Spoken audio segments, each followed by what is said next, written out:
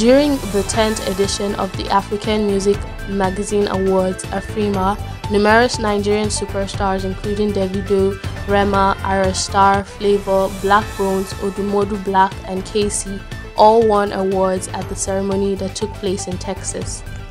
Nigerian megastar Davido won the Album of the Year prize for his record-breaking fourth album, Timeless, while Rema piped Asake and other superstars for the Artist of the Year award.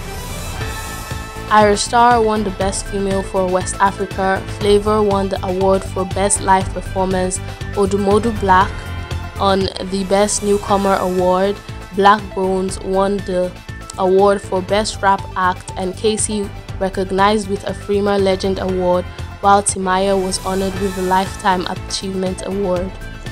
Nigerian singer and rapper Khaid has donated the sum of 2 million naira to support Liam Aloba, son of the late Nigerian singer Ilerioluwa Aloba, also known as Mohbad.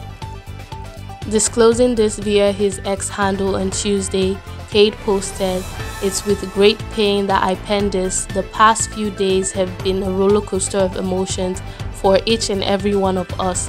We lost a special talent, a great personality, and a friend, Imole." Former Big Brother Naija All-Stars housemate KIDWAYA says his goal is to promote and protect Afrobeats from vultures. KIDWAYA says, "I want us to really be able to maintain our grip on Afrobeats because I fear that we do all this hard work and it will be completely owned by the white person."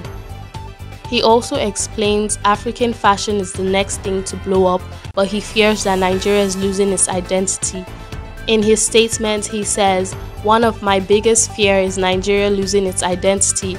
What does a Nigerian look like? Yes, they put on abada, but the younger Nigerian looks American. We are losing our identity and we need to be mindful of that." In a poster cited on Instagram, the Akure protest will start today at the Panic Skating Ground, while the Lagos leg of the protest, being championed by the celebrities, would hold Wednesday at Elegushi Beach, Victoria Island. Meanwhile, championing the Lagos leg of the protest, Nollywood actress Iyabo Ojo said her NGO, Pinky's Foundation, would submit a letter to the state government ahead of the rally on Wednesday.